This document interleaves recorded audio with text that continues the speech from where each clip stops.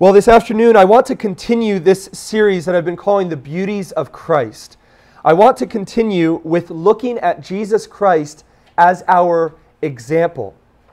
So again, this morning, like the last time we opened the Word, we will not have necessarily one text we'll be examining, but we'll be walking through several different texts. And I want to, God willing, spend this week as well as next week looking at the example of Christ. Perhaps we may even spend more than 2 weeks. We could spend any number of weeks looking at the example of Christ. He set an example for us in a multitude of ways in His incarnation. But I want to examine the example Jesus Christ has set for Christian living today. After all, it is one of the reasons for His incarnation. We looked the last time that Jesus is the God-man. He became flesh. And why did He become flesh? Well, we looked at He became flesh to be our representative in perfect law-keeping, keeping the law that we could never keep. And then not only that, but He became our representative in paying the price for sins. That's why Christ became man. But He also became man so that He could set an example for man. But notice something. The beauty of Christ is that He is our example for Christian living. Notice that? Christian living. Not just living. How many times have we heard that Jesus Christ was a good teacher who had some good sayings and He's a good model to follow? Just for everyone can adopt some of the teachings of Christ or look at His behavior and say, okay, I'll imitate Christ here or there. Jesus Christ did not come to be an example simply for men to live by. He became an example for Christians to follow. Jesus Christ is only our example after He becomes our Savior. Michael preached in Sunday school recently from Ephesians chapter 5, and he said very strikingly that we ought not to try to act like a Christian before becoming a Christian. Jesus does not call you to a life of imitation before He calls you to a life of following, a life of picking up your cross and following after Him. Michael used the illustration of a father. Before you imitate a father, he's got to be your father. A little boy imitates his father. He doesn't imitate other children's fathers. He imitates his father. Why? Because it's his daddy. It's his father. So it is with Christ. Before we look to Christ to imitate Him, we ought to look to Him as our Savior and follow after Him. Before Jesus Christ called His disciples to imitation, what are the 2 words that He would say to them as He walked along the path? Follow me. And as they followed Him, then they began to imitate Him. And so Jesus Christ came to demonstrate how we are to live a life of obedience as believers. As we follow Him steadfastly, we are called to imitate Him. In 1 John 2, you don't need to turn there, but listen to these words from 1 John 2, verse 5. By this, the Apostle John writes, we may know that we are in Him, that we are united to Christ. How can we know that we're united to Christ? Whoever says he abides in Him ought to walk in the same way in which He walked. If you say that you abide in Christ, you ought to imitate Christ. Your life ought to look like Christ. And here he says, if you say that you abide in Jesus, what does it mean to abide in Christ? It means to know Him. It means to have an intimate knowledge of Him. You think of a vine that abides in the vine branch that abides in the vine. It's not simply just touching the vine. It's not simply just near the vine. In fact, if it's on the ground, just near the vine branch or the vine stem, it's going to wither and die.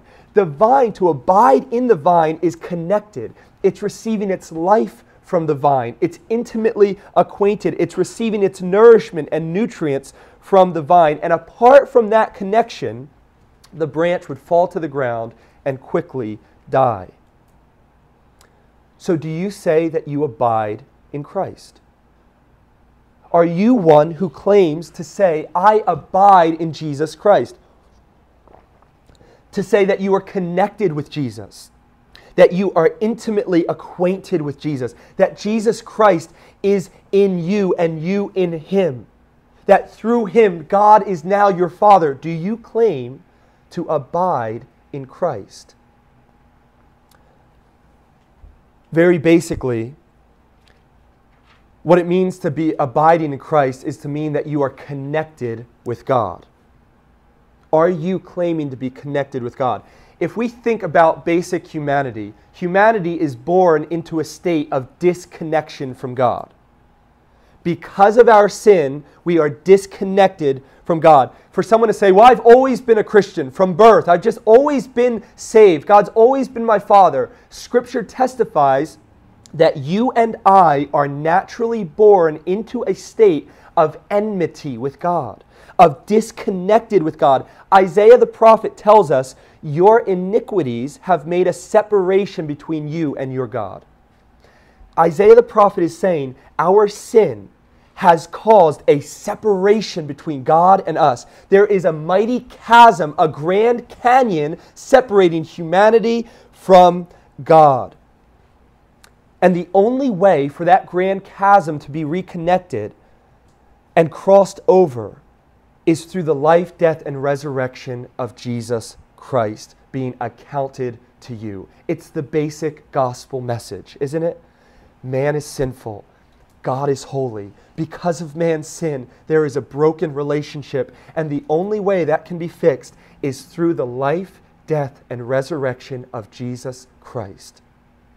And Scripture tells us, how can you and I come to be reconnected through Jesus Christ? There is only one way. There is only one gate. And that gate into reconnection with God, into salvation, has two doors. What are those two doors? Repentance and faith. We must turn from our sin and look at our sin, change our mind about our sin and say, I don't want my sin. Turn to God and cry out for forgiveness from our sin. That's repentance. And we must put our faith and trust in Christ. That's belief. A total entrustment of everything we are to all that Christ is, saying, Jesus, I cannot save myself. I trust you and you alone. So I ask you again, are you one who has repented of your sins? Have you believed, truly entrusting everything you are to Christ? Are you saved? My friend, if you're listening to me this morning and you do not have assurance of your salvation, or you know I am not in the kingdom, I do not know this God, then before you look to Jesus Christ as your example to follow, my friend, you must look to Christ as your Savior to worship.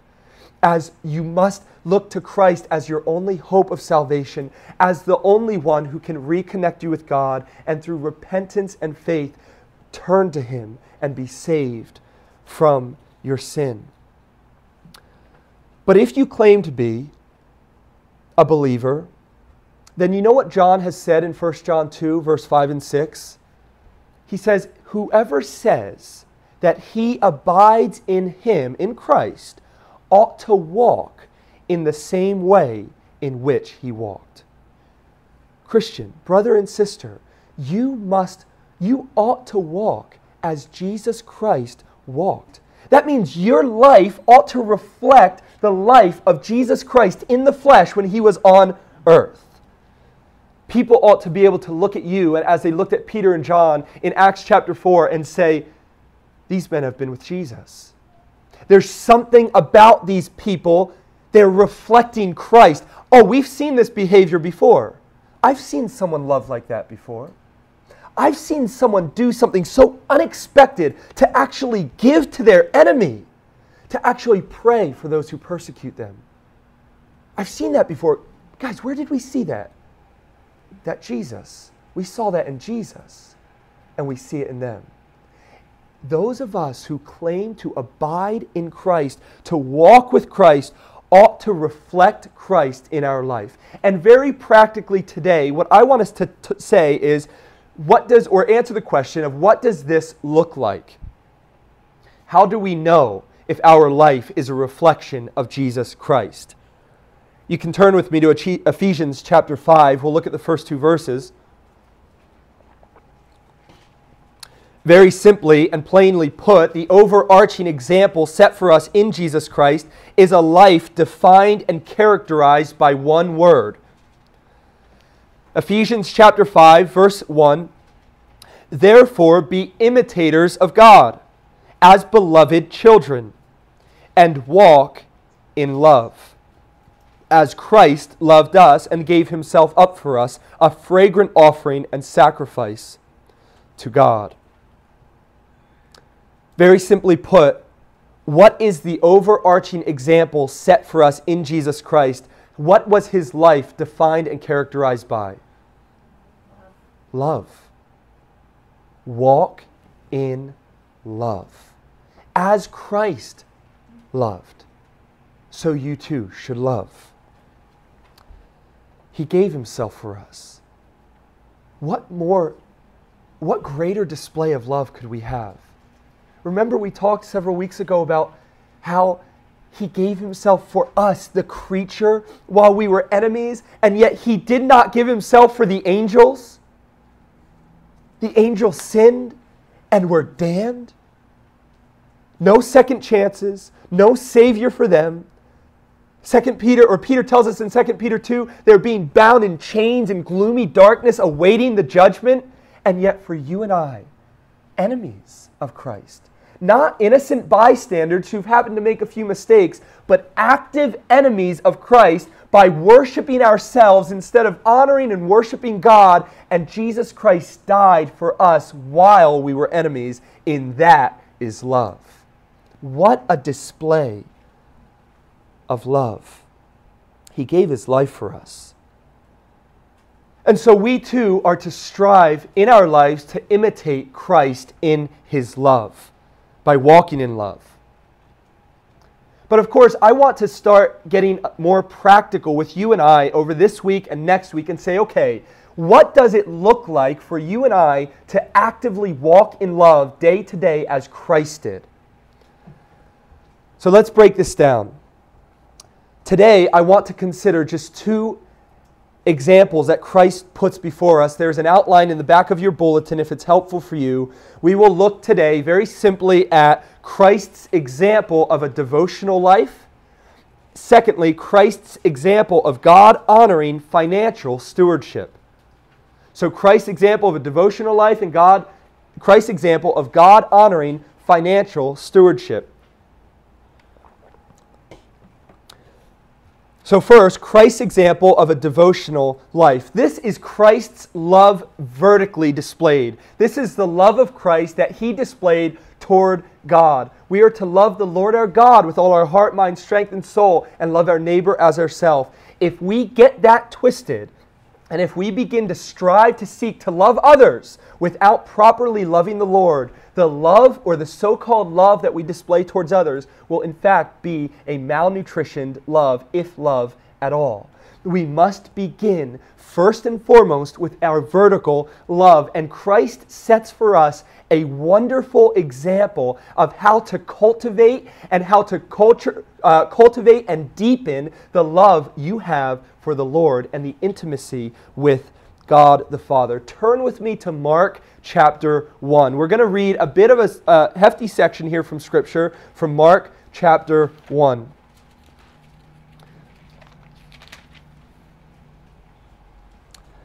I want us to read a good portion of this chapter. We'll pick up in verse 14 after Jesus has come out of being tested for 40 days in the wilderness. He's now starting his public ministry at 30 years old, and we pick up here in Mark 1 in verse 14 with Jesus Christ's very first sermon.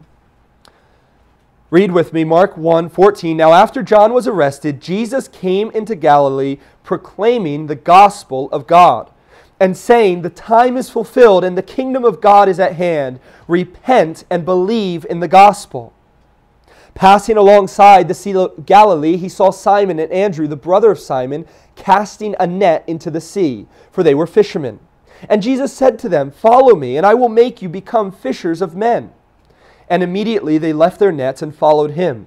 And going on a little farther, he saw James the son of Zebedee and John his brother, who were in their boat mending their nets.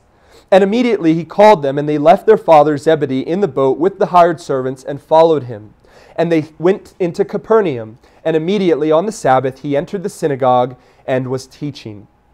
So we see, we'll pause there for a second, Jesus Christ has just come on the scene in his public ministry, and he's proclaimed the gospel. And as he's walking along, he's calling disciples to himself. And they enter into the synagogue on the Sabbath day, and he begins to teach. And this is where I want us to pick up. Verse 22, "And they were astonished at his teaching, for he taught them as one who had authority, and not as the scribes." Christ is preaching authoritatively with power. And the Jews have never seen anything like it. They look around and say, "This man teaches like one who has authority, not like our scribes." And then watch what happens next. Verse 23, "Immediately there was in their synagogue a man with an unclean spirit, and he cried out, 'What have you to do with us, Jesus of Nazareth? Have you come to destroy us? I know who you are, the Holy One of God.' But Jesus rebuked him, saying, 'Be silent and come out of him.' And the unclean spirit, convulsing him and crying out with a loud voice, came out of him, and they were all amazed, so that they questioned among themselves, saying, 'What is this? A new teaching with authority. He commands even the unclean spirits, and they obey him.' And at once his fame spread everywhere, throughout all the surrounding region of Galilee. And immediately he left the synagogue and entered the house of Simon and Andrew with James and John. Now Simon's mother-in-law lay ill with a fever, and immediately they told him about her. And he came and took her by the hand and lifted her up, and the fever left her, and she began to serve them. That evening at sundown they brought to him all who were sick or oppressed by demons, and the whole city was gathered together at the door. And he healed many who were sick with various diseases, and cast out many demons, and he would not permit the demons to speak, because he knew them. They knew him." Jesus' first day of ministry. He's just gathered his disciples, he's walked in on the Sabbath, and as he's begun to preach, the people were astonished.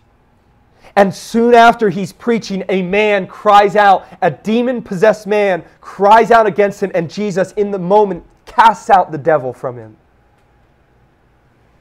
Upon leaving the synagogue, his fame goes everywhere. He's the talk of the town. He's the talk of the city. It's spreading everywhere, which means attention is coming to him. And immediately he enters the house of Simon and Andrew with James and John. And what does he find there? Does he find a nice cooked meal and he can relax and finally say, "What a day at the synagogue, casting out a demon, preaching with authority. My fame is going everywhere. People are clamoring for me." He finds a sick woman. And yet again, Jesus Christ the man expends himself to heal Simon's mother. And she gets up and begins to serve. So now he's just poured himself out again, and what? Now he rests. Now he can relax. No, then all of the city is at his doorstep, clamoring for him. And he doesn't just say, "Shut the door, tell him tomorrow." He heals one after another after another. Demon-possessed people. Demon-possessed people are not like those that he's healing who come to him and say, "Can you please heal this?" Demon-possessed people are like the man in the synagogue saying, "What have you to do with us? Have you come before our time?" Antagonistic, evil, vile, hating, putrid, against him, fighting him, and he's casting them out left and right. It says, many who were sick he healed. He cast out many demons. What a day of ministry. I really can't imagine a day of such expenditure. Ask a preacher after preaching once on a Sunday, then counseling a few people, maybe preaching twice.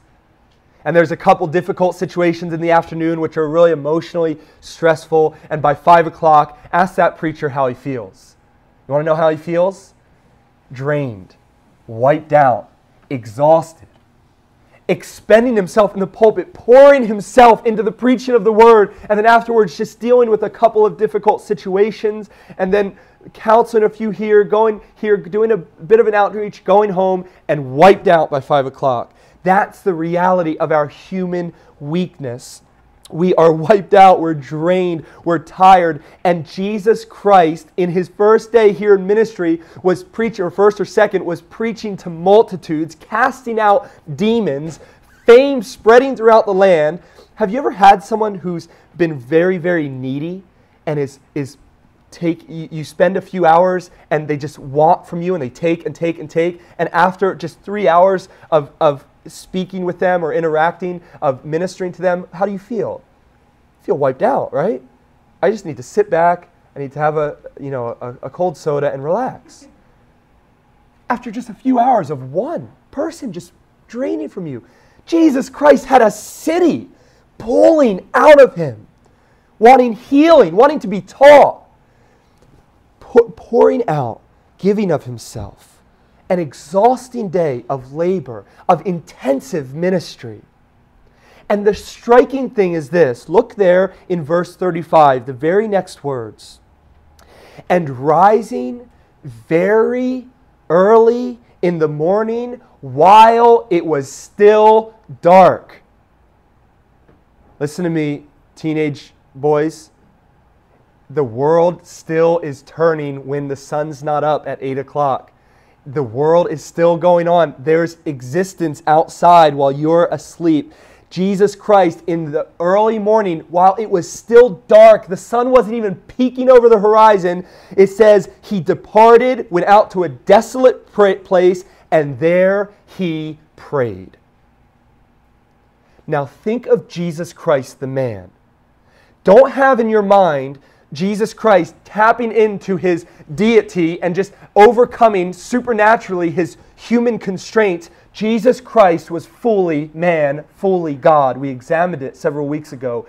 He was susceptible to the weaknesses of humanity. And this man, after a day of pouring out to hundreds, even thousands perhaps, not just a simple word, but casting devils out, speaking truth, healing, gets up before the sun is even over the horizon, goes out to a desolate place. Not just around the corner, he goes out where his disciples will later have to find him. And what does he do? He prays. He devotes himself to intimate communion with his Father. And we'll see why. Look at verse 36. And Simon and those who were with him searched for him, and they found him. Notice they had to find him. He wasn't just laying in his sheets outside his bed or around the corner. They had to actually go and search for him. He wanted to be alone, away from everyone, and said to him, "Everyone is looking for you." Now, a point of, in your devotional life, Christian, when Jesus Christ, when it here says everyone's looking for him, this is serious. This isn't everyone's looking for you like somebody, like your mother's texting you, wondering what you want for breakfast, or your buddy wants to know what you're going to do that afternoon, and so searching, and you've just got to respond to the phone, and so you've got to interrupt this quiet time alone with the Lord because one person really wants to know if I want the bacon or the ham on my taco. This is everyone's looking for Jesus to be healed, to have demons cast out, to learn the gospel, to know the truth. Everyone, a city, was looking for this one man. And he leaves it and is quiet and alone. Do you see that?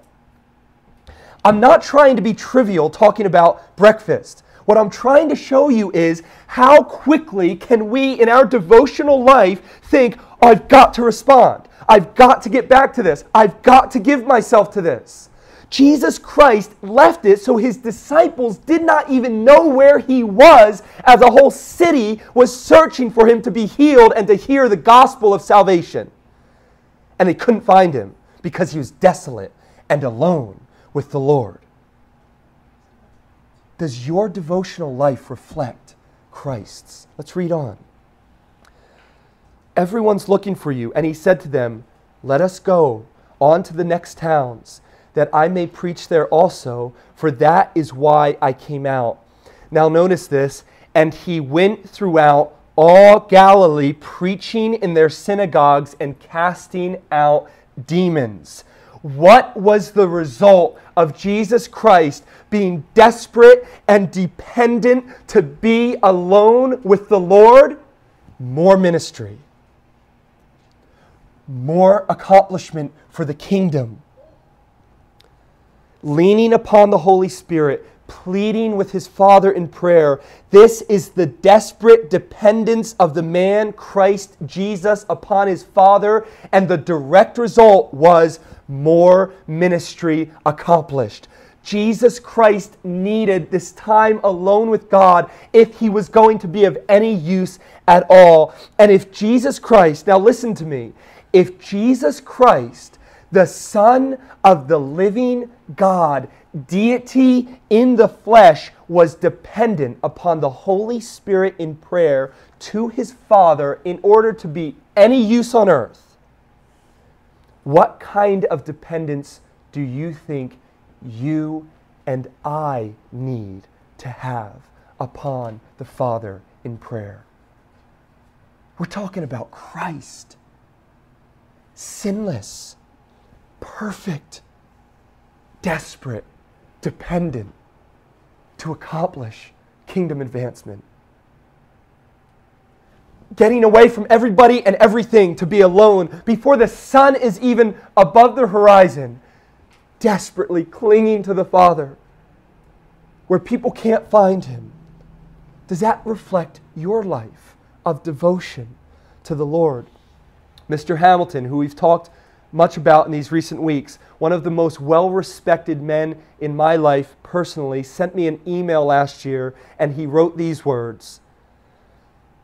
Speaking of his ministry first, he said, "We press forward in faith in the midst of blessings, opportunities, and challenges. He is faithful and is sustaining us."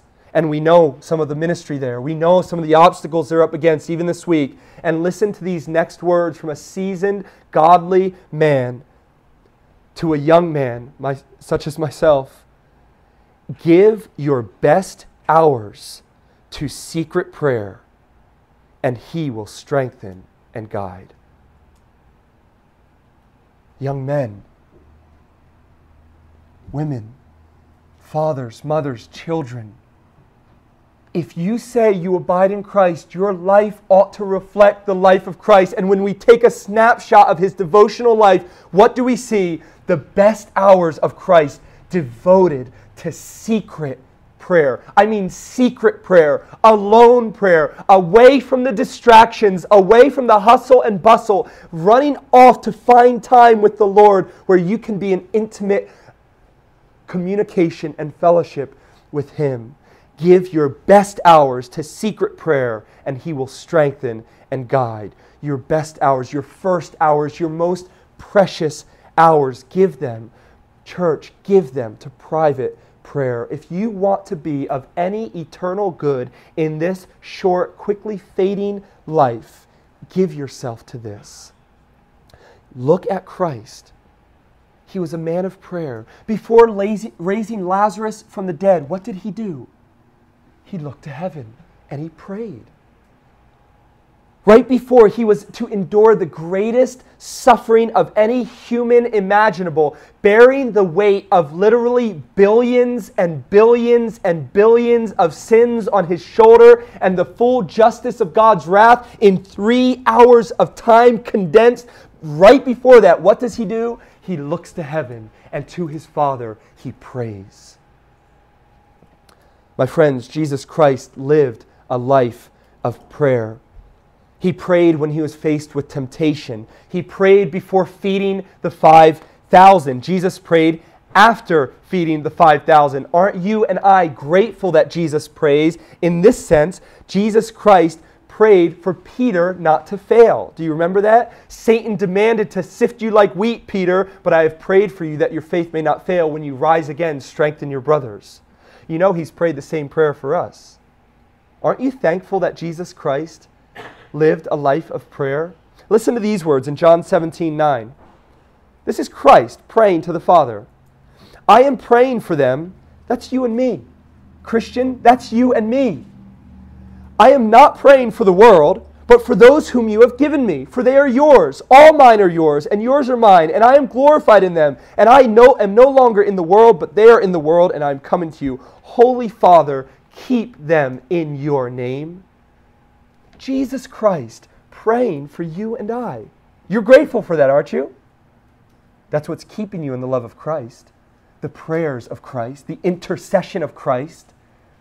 Well, Christian, if you are to live a life imitating Christ, and you look at his devotional life, and he's praying desperately dependent, intercessory prayers, which you are eternally grateful for, what ought your prayer life to look like?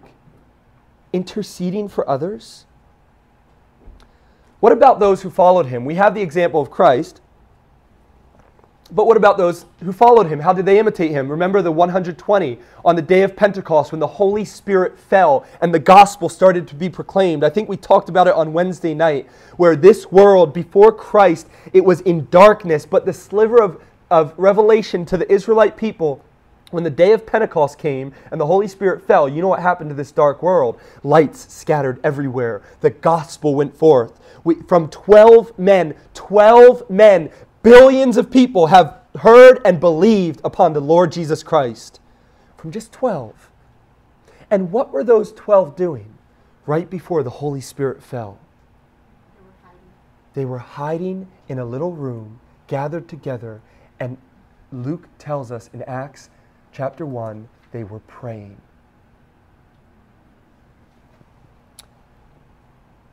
Brothers and sisters, Jesus Christ exemplified to us what it means to be a human being dependent upon the Lord. And my question for you is, are you living a life of prayer? Those of us who will be most used of God in his kingdom purposes will be those who spend the most time quietly alone with him. It is the busybody that does so much and accomplishes so little. It is the one who is alone with the Lord, sitting at Christ's feet daily in prayer, in meditation, in reading the Word, who will accomplish much in this life. As I prepared this and as I was examining the life of Christ and his prayer life, I had to pause many times because of conviction of my own life. Write half a sentence, study through half a verse, and enter into prayer myself. Because looking upon Christ, brothers and sisters, do we see Christ in the example? This isn't Christ putting himself on a pedestal and saying, look at me and look what I've done. He's saying, come, look at me and follow what I've done. Come here, come after me. Why do you think Mark wrote early in the morning, before the sun was out, he went to a desolate place and there he prayed while everyone was looking for him? Why the details? We see it strewn throughout the Gospels because Christ wants us to follow his example in our devotional life with God.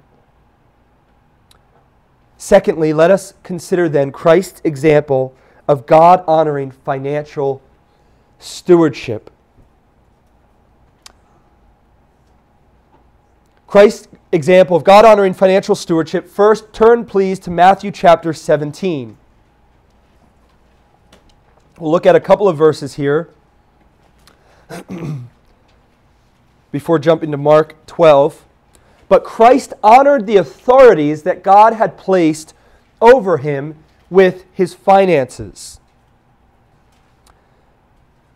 Matthew 17, verse 24, when they came to Capernaum, the collectors of the 2 drachma tax went up to Peter and said, now the 2 drachma tax, mind you, was not a Roman tax. The 2 drachma tax was a Jewish tax. It was a voluntary tax. It was used to serve, it was paid to the temple for the temple to provide services. So the Jews were not required to do it under law, under Jewish law, but it was a voluntary tax. And we'll see the nature of that. They went up to Peter and said, does your teacher not pay the tax? He said, yes. And when he came into the house, Jesus spoke to him, Peter, first, saying, "What do you think, Simon? From whom do kings of the earth take toll or tax? From their sons or from others?" And when he said, "From others," Jesus said to them, "Then the sons are free. However, not to give offense to them, go to the sea and cast a hook and take the fish, the first fish that comes up. And when you open its mouth, you will find a shekel. Take that and give it to them for me and for yourself." So Jesus Christ voluntarily, not as not to give offense to anyone, even with this voluntary temple tax, paid the temple tax. You know what's astonishing about this? Jesus Christ is himself the true temple of God. Think of it, Jesus Christ there, the true temple, to what this physical temple pointed to, paying a tax to the shadow of what he himself completely fulfilled. And yet Christ submitted, voluntarily submitted, so as not to give offense to the authority, and paid a tax. But turn over to Mark chapter 12. Here we have the intriguing question, which probably gets a little stickier. Should Christians pay taxes to wicked governments? Should Christians pay taxes to the government when they know that those tax dollars will be used directly or however indirectly for evil purposes? Look at Mark chapter 12. Verse 13. "And they sent to him some of the Pharisees and some of the Herodians to trap him in his talk. And they came and said to him, 'Teacher, we know that you are true and do not care about anyone's opinion, for you are not swayed by appearances, but truly teach the way of God. Is it lawful to pay taxes to Caesar or not? Should we pay them or should we not?' But knowing their hypocrisy, he, Jesus Christ, said to them, 'Why put me to the test? Bring me a denarius and let me look at it.' And they brought one. And he said to them, 'Whose likeness and inscription is this?' They said to him, 'Caesar's.' Jesus said to them, 'Render to Caesar the things that are Caesar's, and to God the things that are God's.' And they marveled at him." Now, you and I are undoubtedly thinking about America 2016, and very likely the government funding of abortion. Your tax dollars, to some extent, will go to the funding of abortion. And we can think, it's an intriguing question, isn't it? Do we pay? When the government takes on a role into making moral decisions for the people, such as categorizing abortion as women's health issue or any other moral issue, and they begin to fund that with government funding, and they turn around to you, Christian, and say, "Give me money," and they're funding something which goes against your beliefs as a Christian, a follower of Christ, what do? They say, "Give me this," and they put it into that. We're thinking of America 2016, but think of Jesus Christ. Who was Caesar? The emperor. Who was employed by Caesar? Do you know a one Pontius Pilate? Who employed the Roman army? The Roman centurions? Caesar. Do you realize Jesus Christ is commanding his disciples, pay Caesar? The very one who will employ a man and an army to put me to death. The very funding that the Roman army needed to have the sword that they stuck in his side, the nails that they stuck through his hands, the cross that they hung him on, the wreath that they stuck in his skull, the very funding that accomplished his death, Jesus Christ commands believers, give it to him. Pay your taxes. It's Caesar's.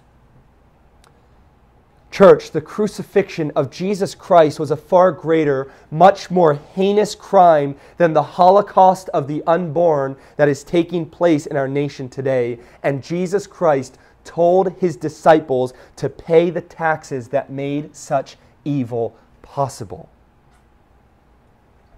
Paul further reiterates this teaching in Romans 13, doesn't he?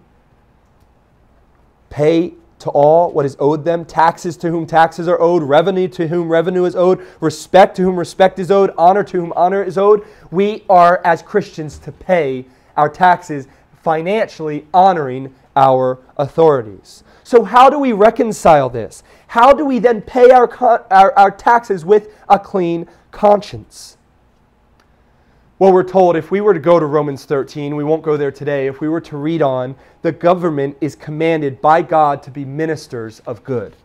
The government is commanded to reward good and to punish evil. But here we have a scenario, both in Jesus' time with Caesar, with our time today in America, of a government that is in direct disobedience to that divine mandate. What are we as Christians to do? Very simply, we are not to discard our duty of honoring and reverencing authority due to their sin. Does that make sense? We must ultimately live our lives with the 4 vital words at the forefront of our mind, as to the Lord. We are to live our lives in obedience. It is ours to obey. We leave the rest to God. Does that make sense? One man put it very wisely. He said this. He puts it into the realm of marriage. Suppose the more a husband loves his wife, the less she respects him. Or the more the wife respects her husband, the less he loves her. In either instance, we are not to try to guess the result of our behavior.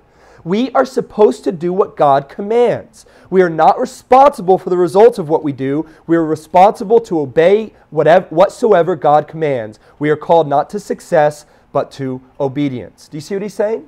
But if I respect them, he's not going to love me. But if I love her, she's not going to respect me. Therefore, I'm not going to respect.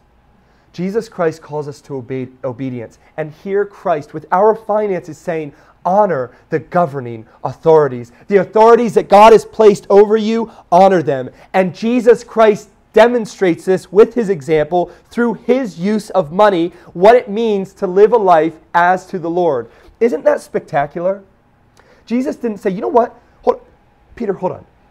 This guy, they're going to kill me. These centurions are going to kill me. Get all the Christians to stop funding them. Let's let there be a financial meltdown in the Roman Empire. This is bad. He doesn't say that. He says, give it to them. It's due them. And then what does he do? He trusts the Lord. He's given himself completely to God. Father, not my will, yours be done. A total entrustment to God. Christian, you and I, with our finances, are called to that same entrustment. We'll see it to a greater degree in just a minute. So yes, the government is called to account to God.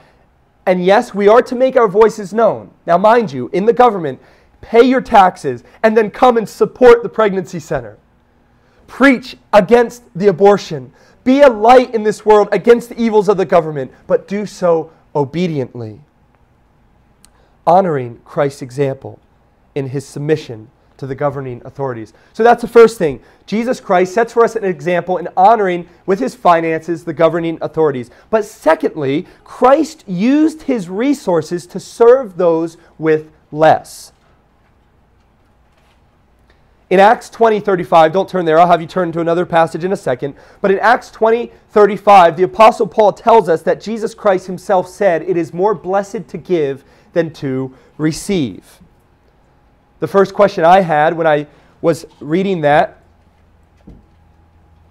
how did Jesus give to the poor?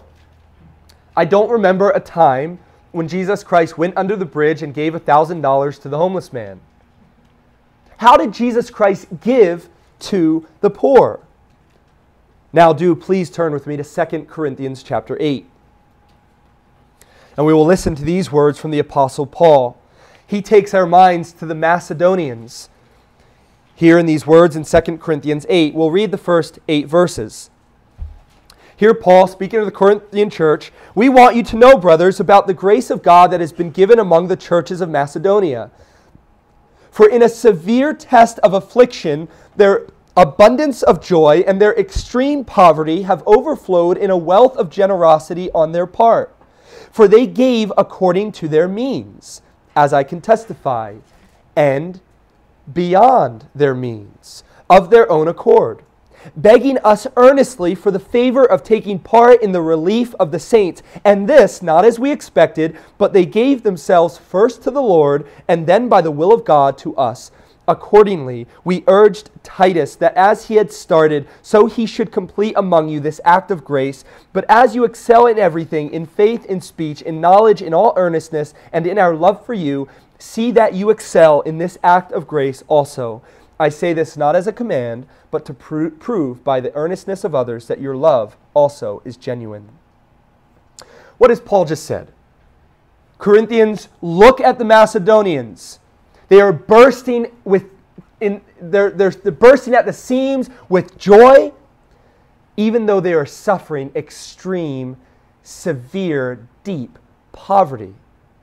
And guess what? Paul tells the Corinthians, this has resulted in an overflow of wealth and generosity. They have given beyond their means. What does that mean, beyond their means? If you give within your means, that means it makes sense, right? I have this many dollars, I have this many expenses, I have this left over, I can afford to give that to them. You've given within your means. But Paul says in a severe test of affliction, their abundance of joy and their extreme poverty have overflowed in a wealth of generosity on their part. Yes, they gave according to their means, and as I can testify, they gave beyond their means. And notice verse 4, begging us earnestly for the favor in taking part in the relief of the saints. Oh, the Macedonians, what an example they are to us. In their poverty, they didn't just say, I got a raise. Hey, church, what do we need to give? They said, I just got fired. Church, what can I give? And they begged Paul, how can we want to take a part? We're eager, we're overflowing. Here, take everything. But you don't even have. Okay, I'll take it. They're giving beyond their means, looking to overflow in a wealth of generosity, giving above and beyond to help the poor, even if they themselves are poor. Isn't that phenomenal? Giving to help the poor, even though they themselves are the poor. You know, as I was praying about this, I was thinking, Lord, I have never suffered want in a day. I have never been able to describe my life as a severe test of affliction. I know some of you have. And here the Macedonians, suffering in poverty. And they give and give and give. The result was more and more and more being poured out. The poor helping the poor. But why? The question we need to ask is why? What's the trigger here? What's the motivating factor for the Macedonians? What's fueling this supposed craziness? As you're looking in from the outside, you're going, this doesn't make sense. You should be saving. You should be keeping some of that. You have less. What are you doing? Why are you giving to them? Yes, they're poor, but so are you. Don't you see it, you foolish Macedonians? What's triggering this? What's causing this to happen? Look there at verse 9. For you know the grace of our Lord Jesus Christ, that though he was rich, yet for your sake he became poor, so that you by his poverty might become rich. Jesus Christ was rich. Jesus Christ on his throne in heaven possessed all riches of eternal treasures, spiritual and earthly. The cattle on 1,000 hills, it's his. The gold in the mines, it's his. The diamonds in the hills, it's his. The king's palace, it's his. Solomon only had what he had because from God's hand he gave it to him. Jesus Christ, rich, over abundantly rich. And he left it and became poor so that you and I could be rich. And we're not just talking spiritually, are we? Physically, the Son of Man had no place to lay his head. He was physically poor. He gave it up. What fueled the Macedonians? The example of Jesus. Jesus Christ, the one by whom, for whom, through whom all things have been created, emptied himself of it all. He came to this earth, had no place to rest his head, entered into poverty. You realize he entered into poverty the second he descended into Mary's womb? The second he was conceived, he was poor. He did not take advantage of all his rights to the riches of the universe, but voluntarily, on his own accord, submitted himself to utter poverty in this world. Christ, descending from the bosom of the Father, dwelling in heavenly bliss to the dregs of this broken world's lowest society, hanging with the prostitutes, the sinners, and the drunks. Jesus Christ became poor in order that you might become rich. Is there any question then in our mind when we hear the Apostle John pen these words in 1 John 3:17, "But if anyone has the world's goods and sees his brother in need, yet closes his heart against him, how does God's love abide in him?" John's saying, I don't get it. So Jesus Christ became poor for you, and you have earthly riches and refuse to give them up so that another might have his needs. I don't see how this can dwell in you. Do you see that? What Christ has done for you, it produced in the Macedonians overflowing generosity. Even though the world looked on and said, guys, your 401k just went out with Brexit. It's just gone. You have nothing less. What are you doing? And they're giving. They're giving. They're giving. Brethren, we are called to imitate the example of Christ, not only in giving the governing authorities that God has placed over us, what they are due, but we are called to follow the example of Christ. Now note this, to sacrificially give to those in need. Sacrificially. Think of it. Unless Jesus Christ had not given up the riches of his eternal heavenly bliss, you and I would be dead in our trespasses and sins, plummeting towards hell. If Christ had not sacrificially given of his riches, you and I would be poor. Eternally poor. You know, when the world says, when you have less, keep more, Jesus Christ shows us, when you have less, give more. When the world says, get as much money as you can so that you can live the most comfortable, easy lifestyle possible, Jesus Christ, by his example, shows us, use your financial resources as a means of supporting, aiding, and encouraging those with less. When the world says that the goal of money is comfort, peace, and security, Jesus Christ demonstrates to us that the goal of money is the glory of God and the good of others. How do you see your money? How do you view it? You know, money will always be viewed as an opportunity. Always. Every dollar you receive is an opportunity.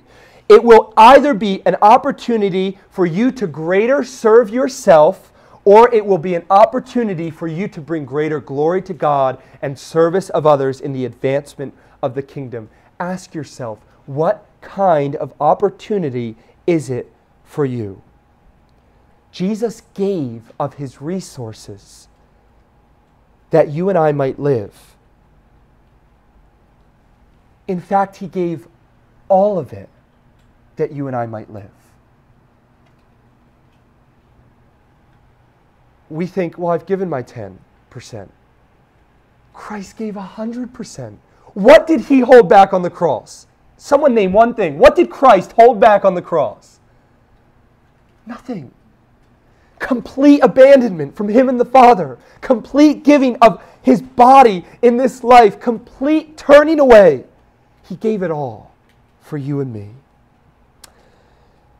Christian, we must think how we can better follow the example of Jesus Christ in the use of our money. Now, I do want to say, as a commendation to this body of believers, I have been so blessed to see the generosity that has overflowed in this body of Christians. It's been poured out in this church, but my desire is that we would not grow content, that we would not grow and say, I've done enough with past successes, but let us strive with our eyes fixed upon Christ to grow in Christ-likeness in the use of our finances, honoring the authorities God has placed above us, and striving to use our means as an opportunity to store up treasure in heaven. You know, Christ, who possessed the riches of the universe, had not only every opportunity, but every right to keep his riches to himself, to enjoy perfect fellowship with God. Not just every opportunity, but every right. You and I, our money is not our own. We don't even have the right to keep it for ourselves. Christ did, and he gave it up. You and I, it's not even ours, and he's calling us to follow in that example. Brothers and sisters, what joy this produced in the churches of Macedonia. Bursting at the seams with joy. They were about to come apart. And then they didn't give and go, oh, what did we do? Their joy is being expounded in their generosity. Well, may we follow Christ in his example, in both our devotional life to Christ, his desperate dependence upon the Lord, and in the use of the finances that we have been loaned in this short life. Next week, I want us to consider the example of Christ in how to relate to others, both believers and non-believers alike. But let us learn from our Savior what it means to walk in love, in our love to God through our devotional life, and our love for God and others in the use of our financial resources. Therefore, be imitators of God as beloved children and walk in love as Christ loved us and gave himself up for us, a fragrant offering and sacrifice to God. Amen. Father, may we follow in the footsteps of your Son. Give us strength to do so, I pray. In Christ's beautiful name, amen.